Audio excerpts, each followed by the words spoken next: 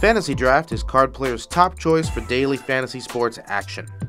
The site offers DFS contests for the NFL, NBA, NHL, PGA, and Major League Baseball. Fantasy Draft puts the players first. With larger payout zones and contest entry caps, there are even more chances for new players to win. Check out Fantasy Draft today at cardplayer.com/link/fantasydraft, and when you sign up, you'll receive a free digital subscription to Card Player magazine worth $14.99. All you have to do is head to cardplayer.com/link/fantasydraft and sign up to get full access to a digital archive of more than 700 issues of Card Player magazine. And hey, you might even win some big money. Once again, go to cardplayer.com/link/fantasydraft for that free Card Player subscription and the best daily fantasy sports action around. Poker Stories is an audio series that features casual interviews with some of the game's best players and personalities. Each episode highlights a well-known figure in the poker world and dives deep into their favorite tales both on and off the feld.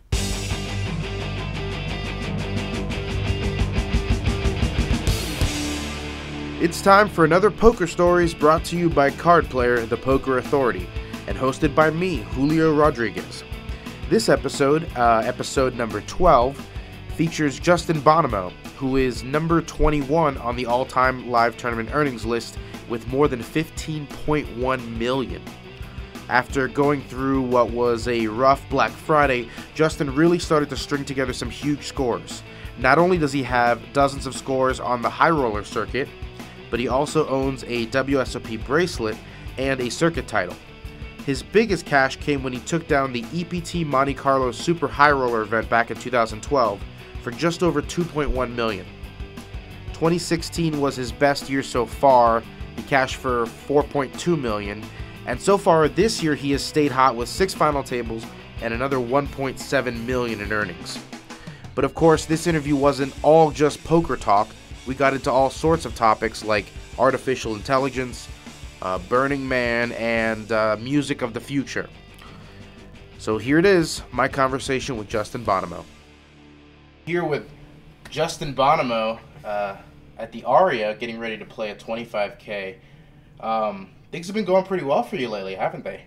Yeah, life is good, poker's good, I can't complain. Yeah, I saw how you did well at the Hard Rock Poker Showdown earlier this month, although it didn't end probably the way it should have, in your opinion, huh? Yeah, so...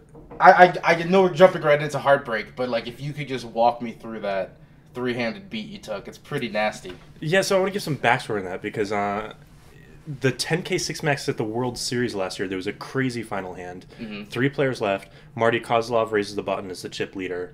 I have like 33 big blinds or something, 35 I think, and I just shove all in from the small blind with 2 9s. Davidi Katai's in the big blind, and he has a little bit more chips than me, but still way less than Marty. He cold calls the all-in with 2 6s, so I'm way ahead of him. Mm-hmm. But then Marty just has queens. Yeah. And flops quads, boom, the tournament's over right there. No heads-up play. So I thought... Yeah, it's always weird when they don't get to the money presentation of a tournament. Usually there's a pause, there's time for the reporters to count out the chip stacks, see who's got the edge going in.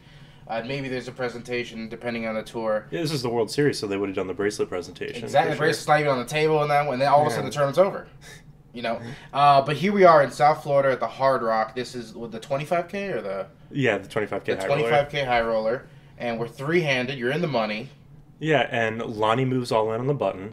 Jason moves all in the small blind. I have like 65% of the chips in play, and I call all in with 2 queens. Yeah, and it's going to work out great for you because of what happened at the World Series. For sure, and I have the best hand. They have King, Jack, and 10s, so I'm like, oh, this is sick. I'm going to win a tournament. I'm not going to have to play heads up. Yeah. And it was a lot of money, too. But no, King on the flop, 10 on the river, so I finished in last place with my queens, and Jason was able to pull off a good comeback and win heads up. Yeah, but I wanted to bring that up right away before we get into the history stuff because you've been crushing, the last few years. You're currently number 11 in our PRY. You finished 3rd last year. Do you have like a renewed tournament focus these days ever since the high-stakes online cash game days are kind of like harder to come by? Yeah, I mean, I've jumped around from game to game my whole career. Like, if you go back through my career, I've played pretty much every form of poker. Now, the most profitable games for me seem to be these high roller tournaments. There's just tons of 25Ks and 50Ks and 100Ks pretty frequently, too. So that's definitely been where my focus is. Well, you brought up the beginning of your career. Let's just go back to the beginning of your life. Fairfax, Virginia. What can you tell me about that? Nice place to grow up. You have all four seasons, good schools, very diverse, safe area. And what was a young Justin Bonomo getting into?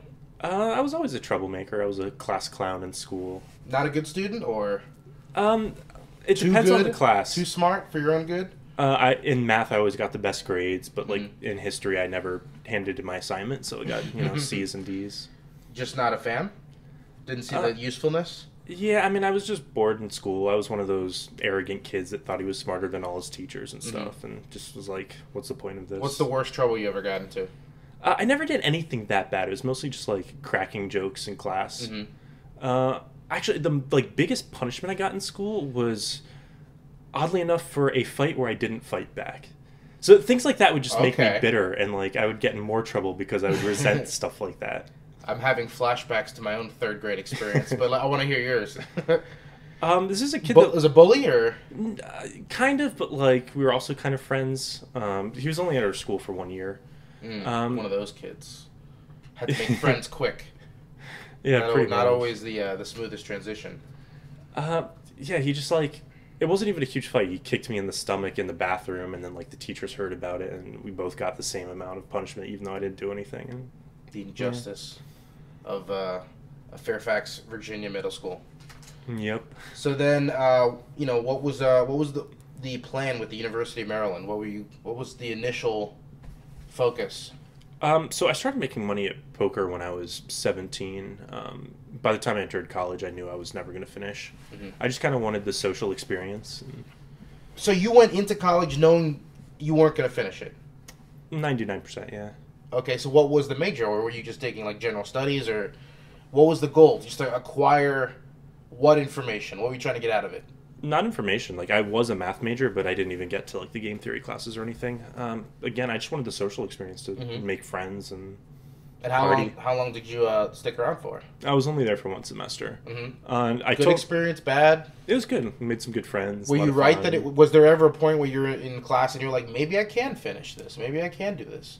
No, and I think that would have been irresponsible, to be honest. And let me clarify that like my case is like very unique. I don't recommend this path for everyone out there for sure. But I kind of knew that, okay, it's 2002 or whatever. Nobody has, it was actually before that, 2001, I guess.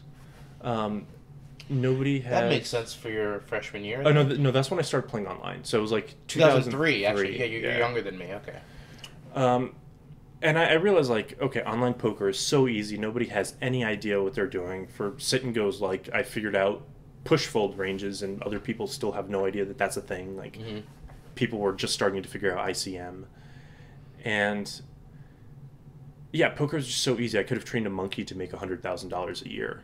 And I calculated that I was making a little over $300 an hour. Oh, my God. Even back then? Yeah. Even back then, being as green as you were in the poker world. Yeah, I mean, I was 16 tabling the $200 sit and goes, and when they eventually came out with higher sit and goes, I was playing those as well. Back on Party. Yeah. Yeah, okay.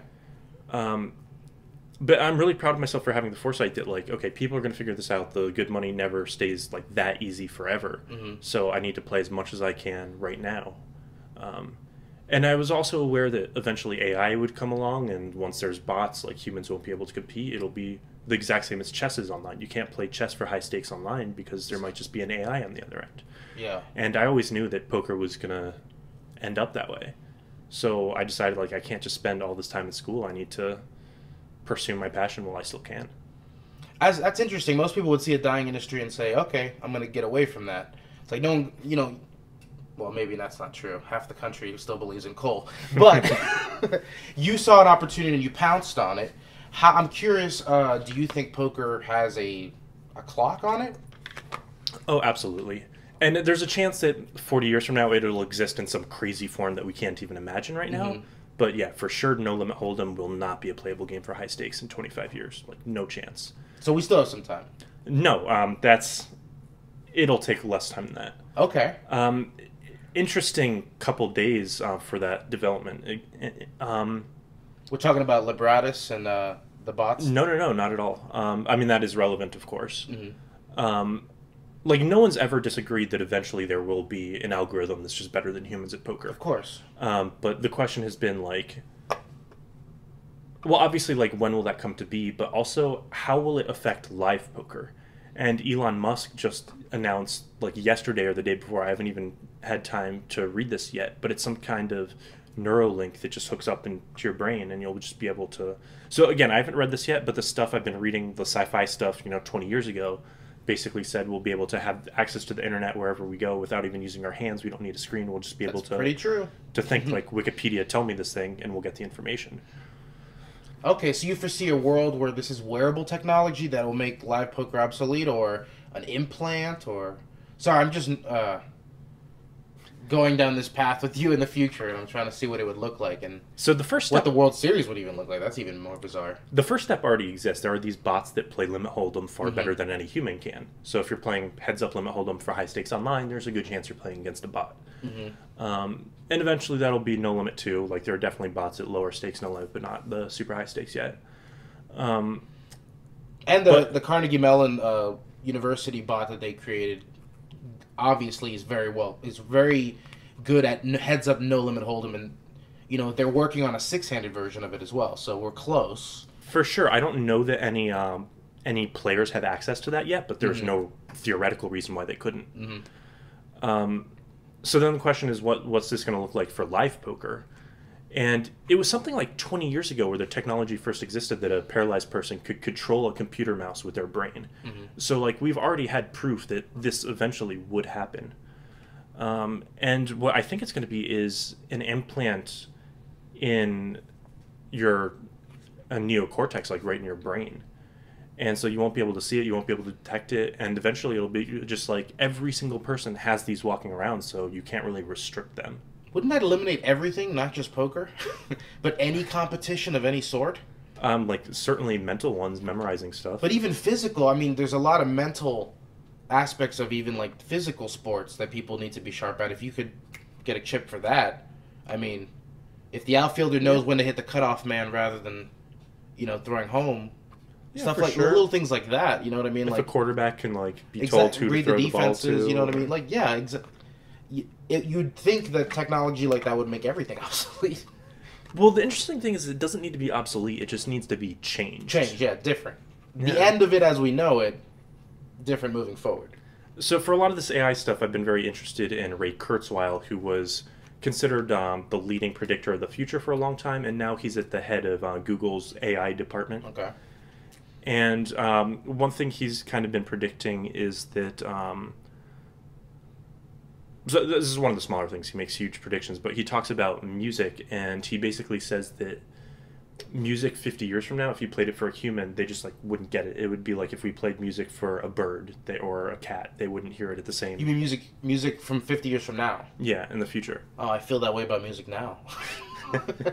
Yeah, and he basically thinks that you'll need to be altered to understand it at the frequency or pitch that it's played at or whatever, and it'll just be far more complicated, but we'll still be able to enjoy it in the future with our implants and advanced brains.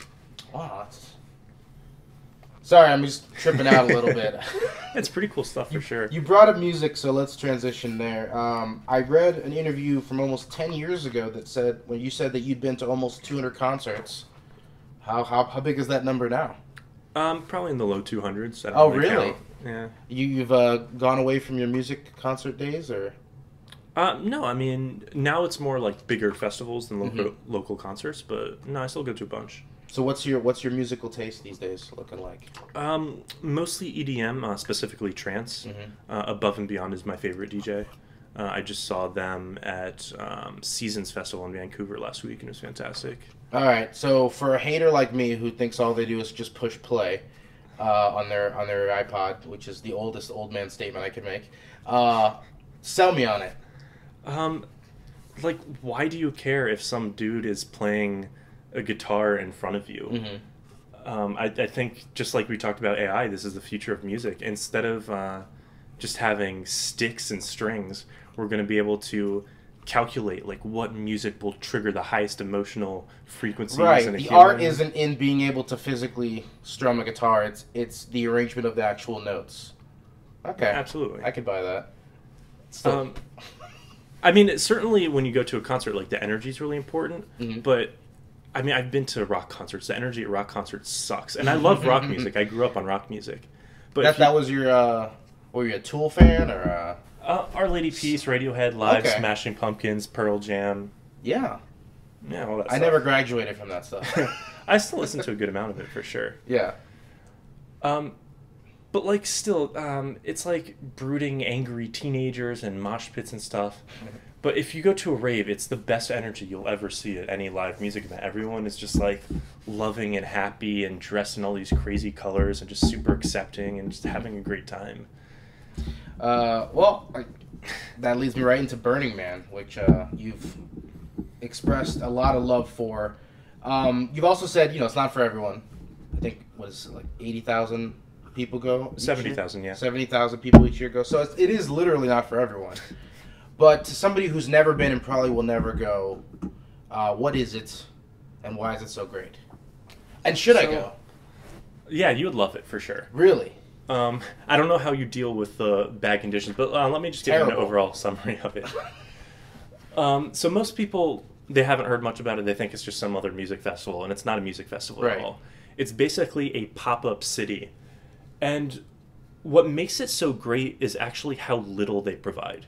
If you go to a music festival, they provide the stage, they provide the music, they provide the lights, and that you pay your ticket, that's what you get. When you go to Burning Man, they tell you, okay, you're coming not as a customer, you are a participant. Everything that exists at Burning Man is because of people like you, the 70,000 people that come. They're all told they need to provide something. And sure, some people do provide music and stages. Like some super rich camps have Paul Oakenfold fly out and he'll But the play. idea is like the artists do their art, the musicians do their concerts, the baker bakes bread for everyone, and some guys in the corner selling sunblock or something, or giving away sunblock. Yeah, you can't sell anything there. Okay. So you'll have these big theme camps that some are bringing DJs, some are bringing a $5 million 70-foot wooden statue that they just burn to the ground at the end of the week.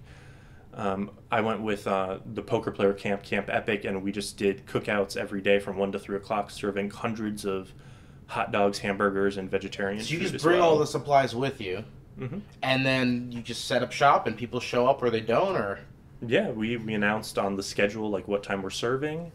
And we stood outside the camp with a megaphone saying, hey, you look hungry, come get a hamburger. And had a lot of fun with it. And So is there like anybody checking people at the door saying, hey, did you bring anything for the party? No. I'm wondering how it's policed. And do people volunteer to be police officers? So they do have police officers there, but that's just because, it's in Nevada. They wouldn't allow the event to run without police officers.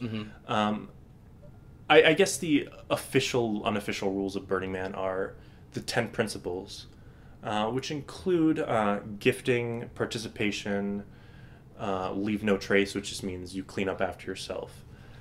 And the thing is, they don't need to police it. I think what makes it work is if you just had this event in Las Vegas, it wouldn't work. But you have to go... Too corporate? Well, it's just like if anyone could just take a taxi... Right, it wouldn't be that special. It needs to be like a pilgrimage. It needs to hurt a little to get there. So it's in the middle of the desert. It's kind of hard to get there. It's hard to get a ticket. And it's rough conditions. It's super hot during the day, super cold at night. You'll swallow liters of dust throughout the week because there's crazy dust storms. Like I literally watched tornadoes be formed in front of my own eyes. If it rains, it just floods like crazy. And you don't have showers. You're probably using porta potties. So and you have to bring your own food. You have to bring your own water. You have to bring your own everything. So it really takes a lot of work to get there. So people that just I don't really know what this is, but I'll check it out. They're not going to come to Burning Man. Yeah. People that are oh, I just want to look at these weird, crazy weirdos. They're not going to come to Burning Man. The people that come are, oh, I love these 10 principles. I want to be a part of this. I want to live it. Is it just like a social experiment to see if it can happen? Or are people being encouraged to take this out into the world? Or is it Both. like The Purge, where people just need to get it out of their system once a year? Definitely not the purge. It's for sure a social experiment. They said, here are these 10 utopian values. Let's see what happens when we create literally a pop-up city where people need to live by these values. And it was a crazy success. Yeah. And one of the things they tell people is, this doesn't have to be 1 week of the year. Bring this back to your home, bring this back to your community, share what you love with other people. And for sure, every year after Burning Man, I have a renewed inspiration to find new ways to incorporate these values in my life. Well, how does that gel with the lifestyle of a poker player where you're taking a tourist's money and check raising somebody out of their mortgage payment? I mean, that's devil's advocate there, but... No, that's something I have a huge problem with. And I do have a huge problem with the fact that when I play poker, I'm providing nothing to society. That's a big part of the reason I've been an avid supporter of reg charity. It's a way to analyze, like, how can I help out the world in the most efficient and best way possible.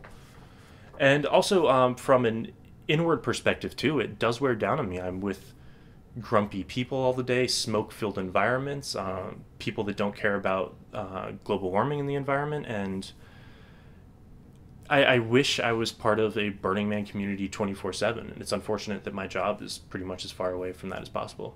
But overall, there's almost two communities in the poker world. There's the pros, and then there's the 80% who don't make any money and just gift and just doing it for fun. But speaking specifically about the pros, what do you see in that community that you like and that you dislike? So I know what you're getting at, that I don't really need to spell it out, but I'm really proud of my group of friends in particular, because we've come such a long way. When we were 22 and playing poker together, like, we just had no idea about the world, and we were your arrogant 22-year-olds that just fell into piles of cash and did ridiculous things. But now we've, like, really grown together. A lot of us have gotten into shape. We eat healthy. We do things like meditate and practice yoga. We go to Burning Man together. And I think we've been, like, it's not an accident. We've been a positive influence on each other, and we've grown together, and we've figured out what's important in life together. And actually, some of the hardships in poker have actually helped out. Black Friday was kind of a wake-up call to a lot of us, and we just needed to work harder both in poker and our lives, and just... I guess when bad things happen, you kind of think, like, okay, not everything's bad. Like, here are the good things in my life. Here are the things I should focus on and work harder on. Well, was Black Friday, like, your lowest point, or...? Yeah, for sure. I was dating an amazing, beautiful girl in the United States. I had my best month in poker, March of 2011, right before it happened. And then, boom, just out of the sudden, all my money's locked up. I don't have a job anymore. My girlfriend says she's going to break up with me if I quit poker for her. It was a rough time. I can imagine that being a tough one. But it kind of jump-started a big live boom for you. Was there a rough transition period? Yeah, it was really unfortunate for me because I was, like, really on top of the online high-stakes cash games. And I just kind of, like, waited Black Friday out, and it took me almost a year to get back playing online poker again. And by that time, like, the top players had just, like, way surpassed me, especially at Heads Up. How fast do you think it takes before you're just a dinosaur if you're not keeping up? You know what I mean? How fast is the game changing? It depends on what level you're competing at. If you're just playing live 5-10 in Vegas, you could stop playing for 5 years, come back, and you'd still be fine. But if you're playing against, like, literally the 10 best heads-up players in the world, it could just be 3 months before 5 of them pass you. Everything you're doing is outdated and exploitable, and Absolutely. Let's get into the big scores. 2012 EPT Grand Final, Monte Carlo. I have to imagine. I mean, that's still your biggest score. I have to imagine. Is that your biggest poker moment, or do you like the bracelet more? Or? No, actually. I had. That's the smallest percent of myself I've ever had in any tournament I've ever entered. Your biggest score? Yeah. Yeah. Well, it was a big buy-in. So, wait, no, that was the 100K. Yeah. Yeah, that's a big buy-in. Yeah, for sure. It was still a great win. It means a lot to me, but I wouldn't say it's one of my 5 proudest or most important moments. Like, the other thing is it's a 40-player tournament, and I just got dealt aces and flopped a full house every hand, so, like... So what is the one you hang your hat on? Honestly, when I was 19, Okay. I was playing my second EPT. This is EPT Deauville Season 1, and I made the televised final table, which meant I was the first teenager ever to be on TV for poker. And that's cool. Yeah. That's a stat I didn't know existed, but I like it. Yeah, and that's something no one will ever take away from me. That will always be true. And I remember after I made the final table, I called my parents. I was just so excited. I was on the verge of tears on the phone. And what did the parents? Well, first of all, what do your parents do, and what did they think of you in poker? They're retired. My mom has been in law enforcement. She's been an intake counselor in a jail, which means she's like tells the inmates like, this is where you're going to be housed. If you have a problem, come to me, and stuff like that. And my dad has been in random software and tech jobs throughout his career. My dad, so before I played poker, I played Magic, a strategic card game. And my dad would drive me 4 hours to a Magic tournament when I was 14 years old. And he saw that, I was very good at that. And was he just like really into promoting what you were into, or was he also himself a card guy? I mean, he enjoyed blackjack, so he kind of like saw, the appealing mathematical elements, but he didn't play Magic at all. He was just an amazing father that would just drive me 4 hours and then like sit in a coffee shop all day while I played. Like, there's nothing he wouldn't have done for me. Side note, I'm taking my dad to Burning Man this year as a thank you. For all the wonderful things he's done.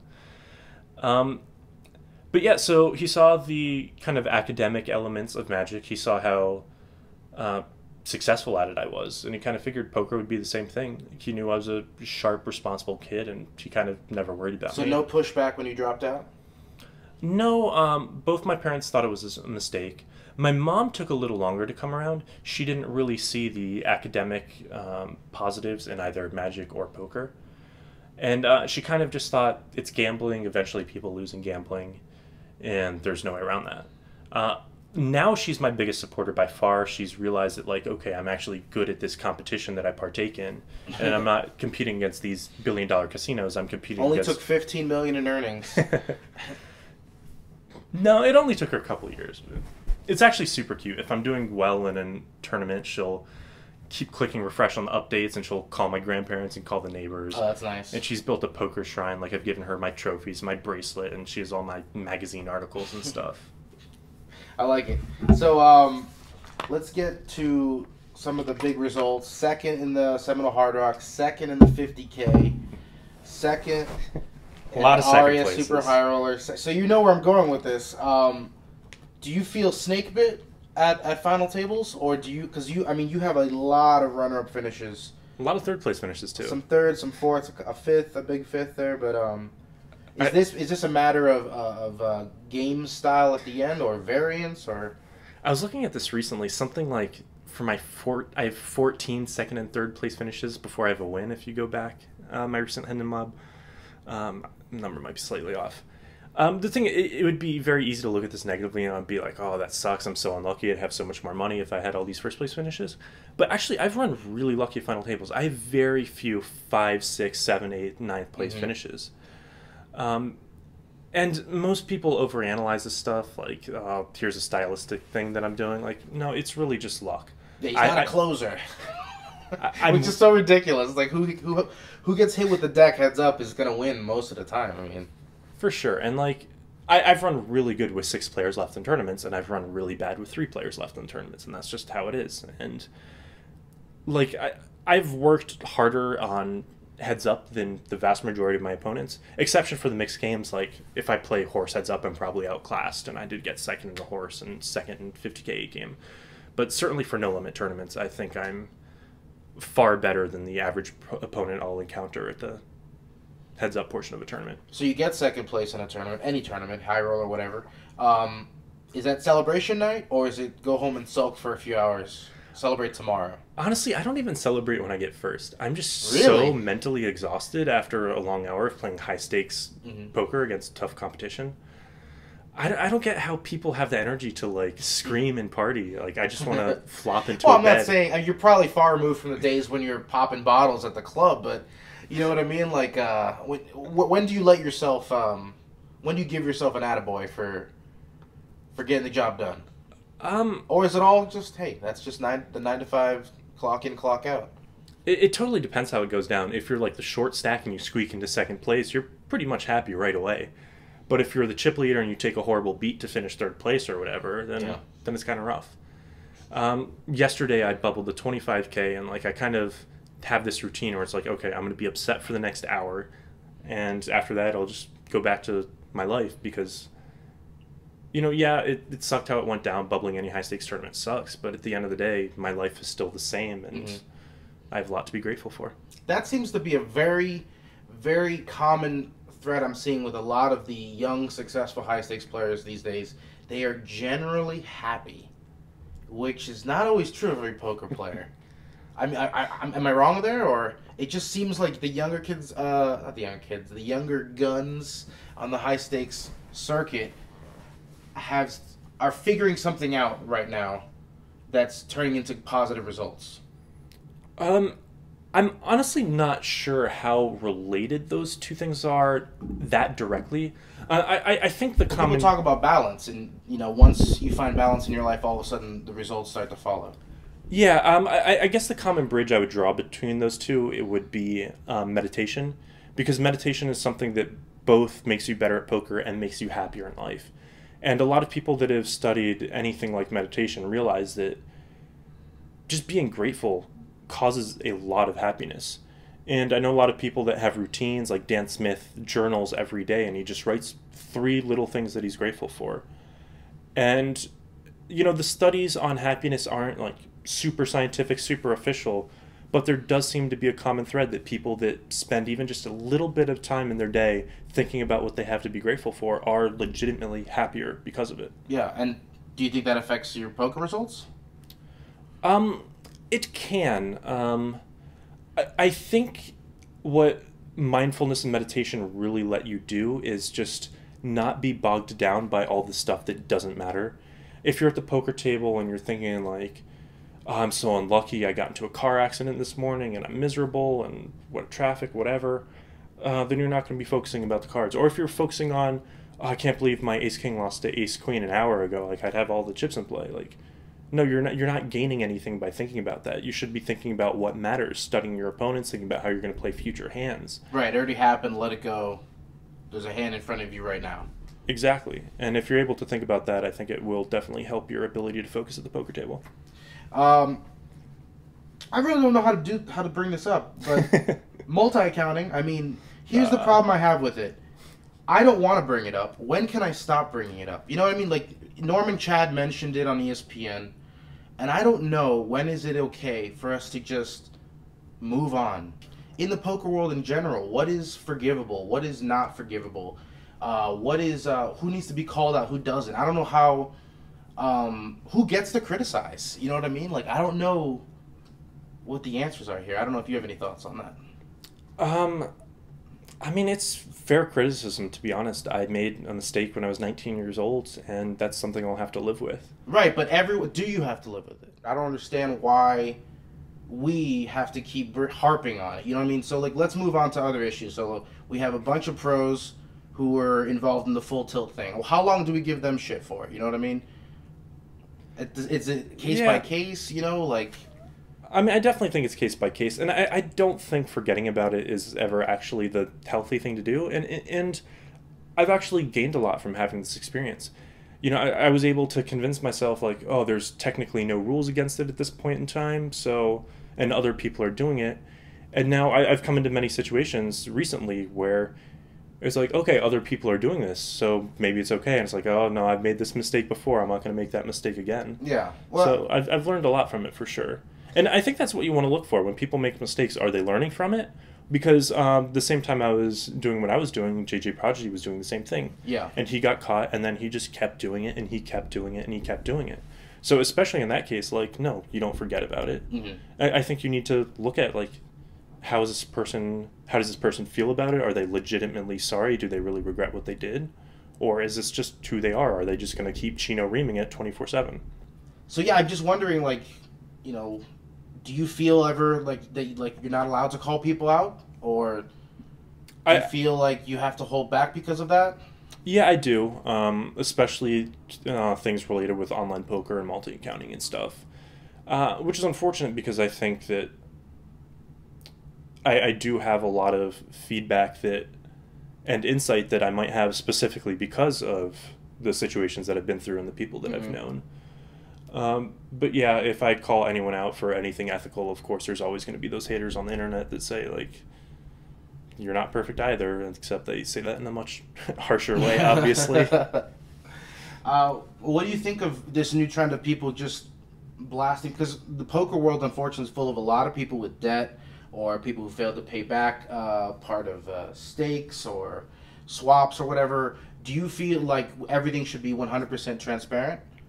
I think it would be better that way.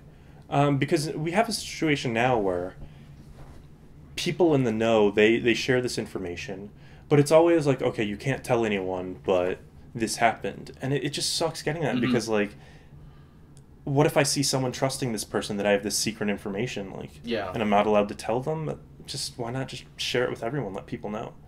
And a lot of people do have the real reasons. Like, sometimes people will say, oh, give me 6 months and maybe I'll try to pay you back, but if you spread this on the internet, then no, I'm never paying you back. And especially if, like, a friend tells you this information, like, you want your friend to get paid back, and exactly, it's not really your place to break a promise that your friend made to you. Well, have you been burned in the past? Oh yeah, for sure. Brutally, or?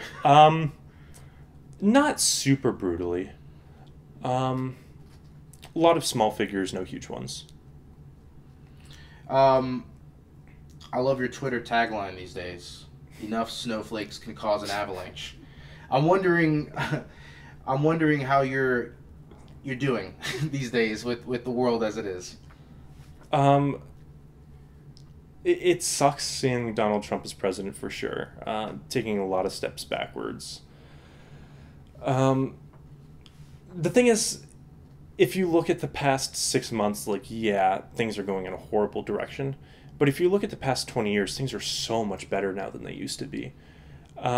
I'm going to get these statistics wrong, but call it 1960, something like 75% of the planet was living off of less than $1 a day. Now that number is less than 10%. So far fewer people are living in poverty, far fewer people are starving. Technology is going amazing places. And even though, yeah, we've taken a step backwards with things like global warming, but I think in the end we are going in the right direction. I feel better now. Especially now that we've been talking about implanting me with a chip that makes me super smart and good at poker. Well, I could say something that will immediately scare you if you like. No, please don't.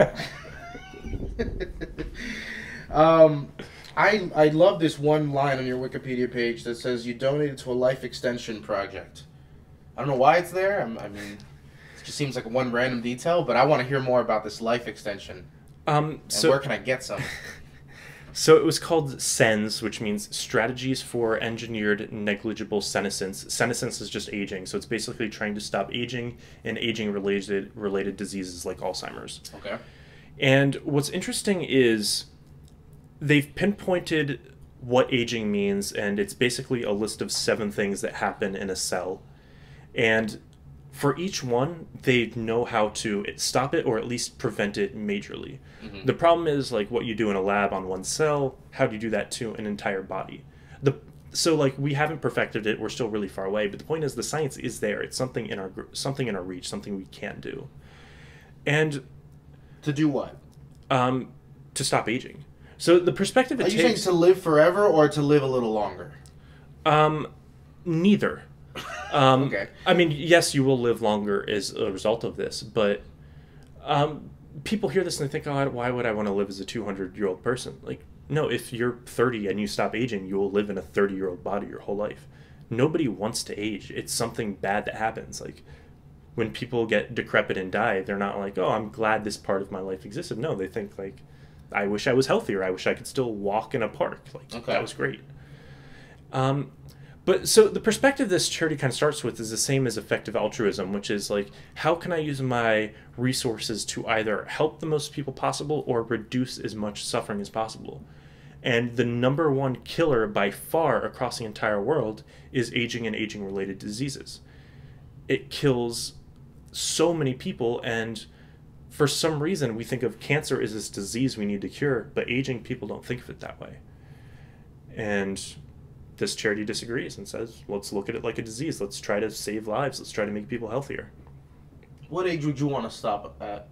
I know this is ridiculous science fiction time because we're probably not in our lifetimes, but I mean, I'm 31. I'm past the peak, so I would certainly stop aging right now. stop if I right could. now. It's all downhill from here. Yeah, I mean, what's the human peak? 25 or something? I guess the mind and the body peak at different times. But Yeah. Well, I don't think I'd want to be 25. I feel smarter once I hit 30, but well, just because tireder for sure. Just because your body stops aging doesn't mean you stop learning. And I guess that's true.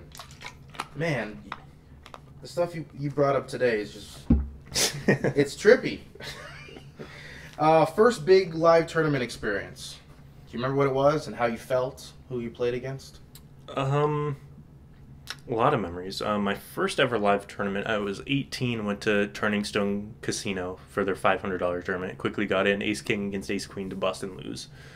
But then 2 days later, they had a $30 rebuy tournament, which I played and I won. So Okay. I won my second ever live tournament, which was sweet. Third was on WPT Aruba, which, ridiculous hand. So, like, I satellited into this, like, my first big tournament, 10K buy-in. Mm-hmm. And Were you nervous or were you just No, I was some an hot shot on online kids? You were fine. overconfident 19-year-old for sure. And a ridiculous hand, it goes like raise, call. Some guy misclicks and re-raises like 4 more calls. And like everyone knows this guy misclicked, everyone knows he doesn't have a hand, so I just like shove all in. This is like level 1 of a WPT, so it's for like 200 big blinds or whatever, probably maybe even more. I just have Jack 9 suited. This is pre-flop. Yeah. Oh man. And some guy calls me with Ace Jack, and it was a pretty ridiculous way to bust my first ever WPT, but I had a lot of heroism in me. But then my second WPT a few months later was the PCA at the Bahamas, and I got 30th in that and cashed in that, and that kind of inspired me to play more live tournaments. Awesome. Worst bad beat you ever put on anybody? Ooh, I honestly have no idea. You don't remember those. We all remember the bad beats we've taken. I can't Yeah. remember the worst one I put on someone else. Well, I'm not gonna let you tell a bad beat story. All I right. think we started with one. So, biggest pot you've ever won or lost? Your choice. I don't know. If we're talking like dollar amount, it's easier to go with cash games. It was probably when I was battling Isildur at It could be 300, equity 600 too, like online. equity in a tournament. Yeah. I mean, most of my biggest pots were versus Isildur at 300, 600 in the limit heads up. Was this during the Victor Blom is on top days, or when he was trying to come back? Yeah, this is like 2009, 2010 actually. So you're playing 300, 600? Yeah. What happened? He ran $1 million above all in EV against me. Was there one particular brutal hand, or? No, just tons of. He didn't run it twice and just was an action player. The money went in pretty easily. A lot of action. What about gambling degen stories? You make any prop bets, or is that something you stay away from? I'm not really much of a degen. I don't like play for the adrenaline rush in poker. I've made a bunch of prop bets. I guess for a while people knew about my Panorama Towers prop bet, where I would lay something like 8-1 odds that somebody living in Panorama Tower would win a bracelet every summer. Who was the one who won it for you? Greg Mueller was a. Yeah, one year he won 2 bracelets for me living there. I feel like he did it like last minute one year, and that was the one who saved you. But yeah, so what happened to the fraternity of poker players in the middle? Scott still lives there. Black Friday happened to us.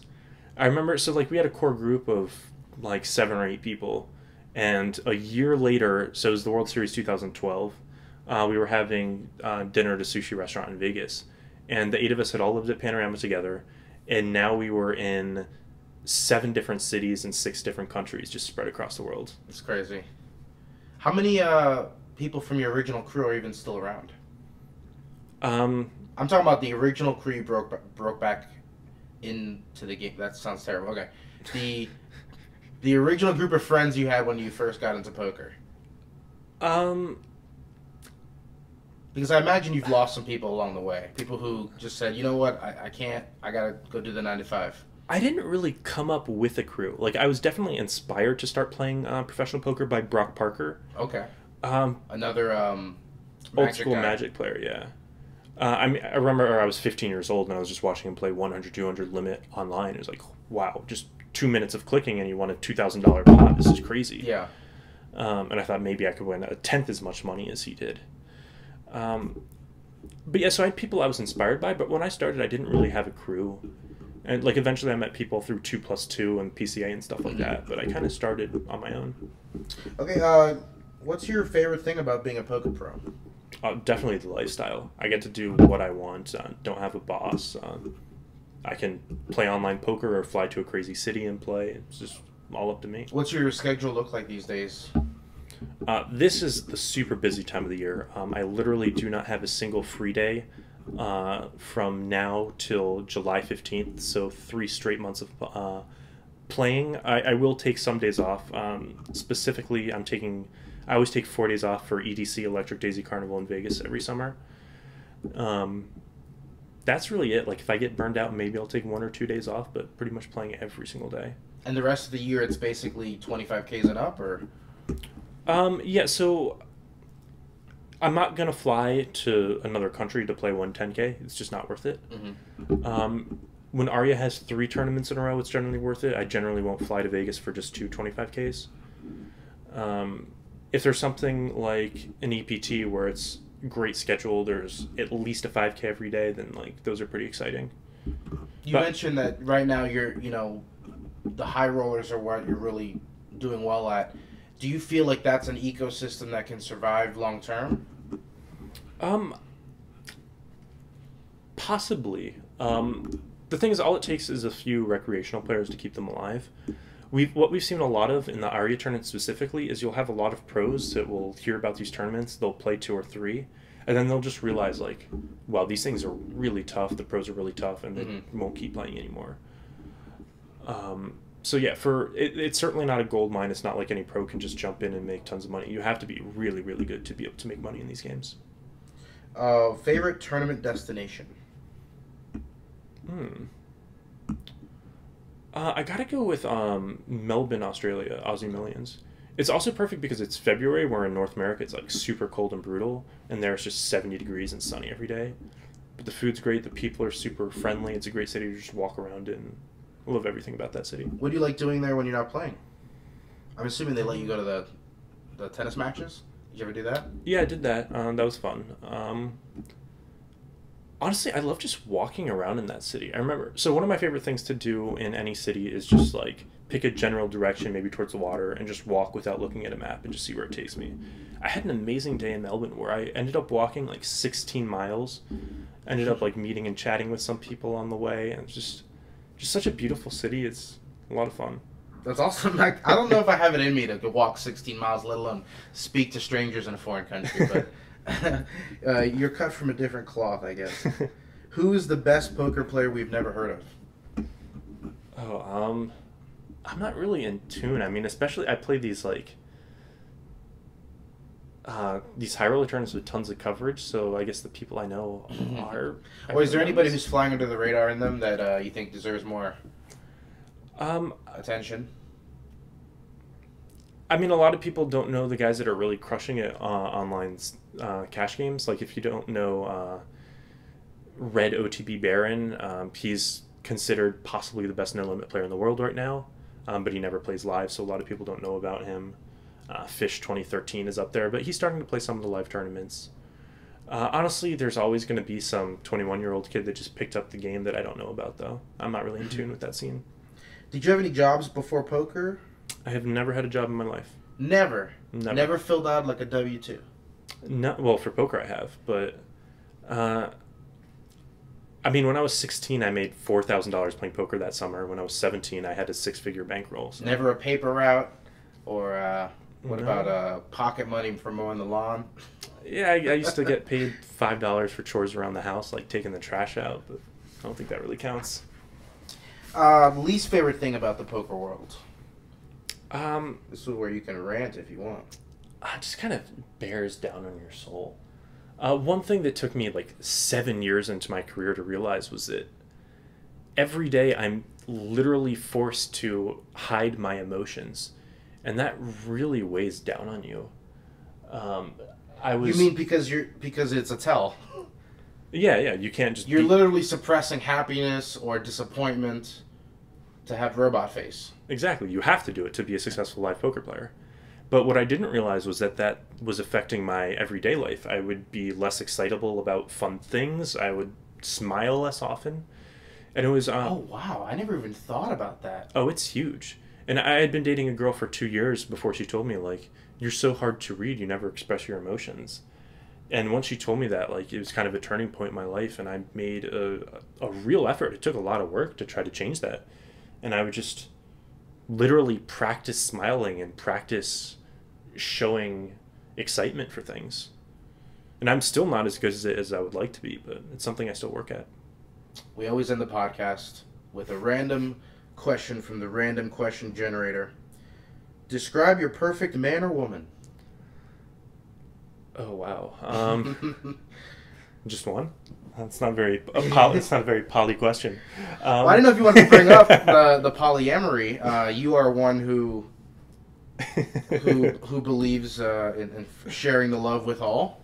I am. This idea that, like, okay, whatever you do with your male friends, you can have as many as you want. That's great. The way you treat your family, like, okay, you can have that relationship with more than one person. That's great. How you treat your significant other. If you treat anyone else like that, you are cheating. If you share intimacy with anyone else, you're cheating. If you share your emotions on a personal level with someone of the opposite sex, then you're cheating. And, like, that's just absurd. Like, quite frankly, what I do with my genitals with one person has no bearing on how I feel or my relationship with another person. And also just the idea that, like, here's how everyone should live their life. You go to college, you get a job, you get married, you have kids, and anything other than that's unnatural. Like, just let people do what they want. Yeah. Well, I can get behind that idea. I don't know if me personally can get behind or get over the jealousy aspect of polyamory, but I do love the idea of staying out of everyone's business and letting people do what they want. Absolutely. And I actually think that polyamory gives you tools to work on jealousy. It's something you can work on just like anything else. And honestly, even people that have no interest in polyamory that will never be a part of it, they could gain a lot from reading poly books. There's a book More Than Two, and I've learned a lot of stuff that have nothing to do with poly, just like direct communication, because communication is so important in poly relationships. But the way they approach their relationships, it's just super healthy, and I think it would help a lot of people with their monogamous relationship problems. It's becoming a thing that is becoming less stigmatized, I think. Oh, for sure. My first introduction to poly, long before I'd ever heard the word polyamory, was, so my aunt's a doctor. She was in town for some doctor's conference in Vegas, and I had lunch with her and a coworker. And her coworker was also a doctor, and she was in a triad, which means for her it was a three-way lesbian relationship, and they had one stay-at-home mom who had carried the baby for the three of them, and the other two work full-time, and they've been happy doing this together for 10 years. And the second I heard this, I was like, wow, that is just the greatest thing I've ever heard. That's awesome. Yeah, why not?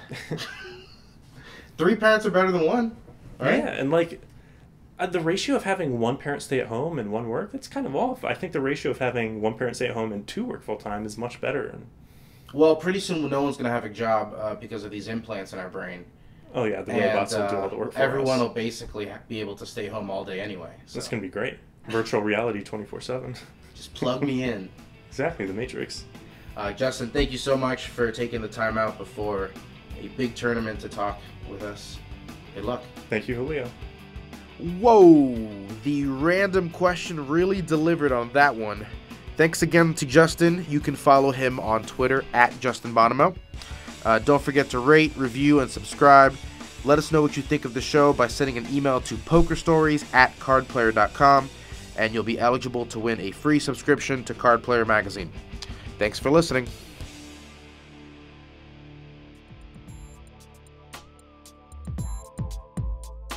Don't forget to head to cardplayer.com/link/fantasydraft for top-notch daily fantasy sports contests and to claim your free digital subscription to Card Player magazine.